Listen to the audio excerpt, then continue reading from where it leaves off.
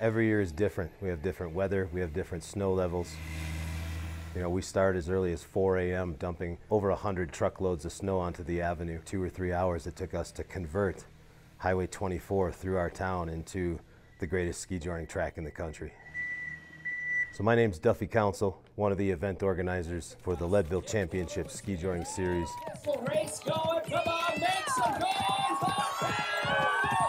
75 years ago, Muggs Osman, who had the fastest horses in town, and Tommy Schroeder, who knew that there wasn't a horse in town that could lose him on skis, were having a cup of coffee at the Golden Burro and thought, hey, let's put these two unique disciplines together and see what happens.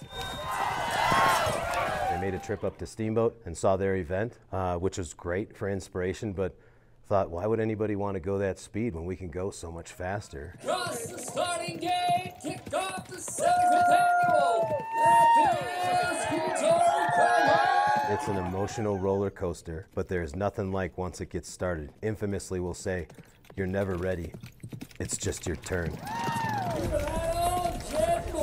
You know, I was a professional bull rider for 14 years. Didn't realize it, but I was looking for something to kind of fill that void that rodeo had left, and this is my fourth season ski jor racing, and it has really been what I was missing in my life as a competitor, as a bit of a thrill seeker. Race 4 coming to you.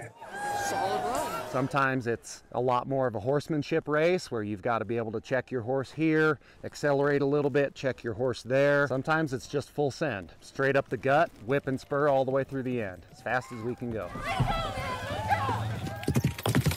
This is one of the best settings. You know, it's a historic mining town right down Main Street, 4 or 5 people deep down both sides of the street. Hang on, Bernie, hang on! Man, that horse flies! The crowd noise is roaring when you come by. It's a lot of fun.